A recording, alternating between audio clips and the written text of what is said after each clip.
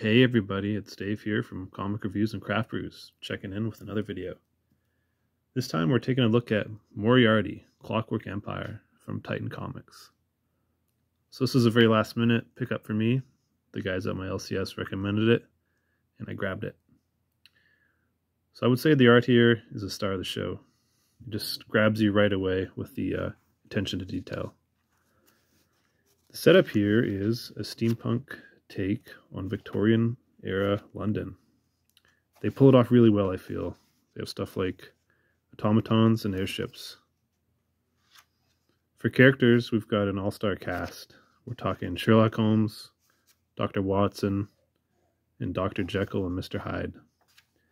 So, of course, as soon as you mention Sherlock Holmes, you know there's going to be a mystery that needs to be solved, and that's exactly what we get here.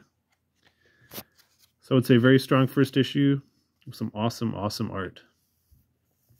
And so while I was doing this review, I had a juiced up Citra Pale Ale from Twin Sails Brewing.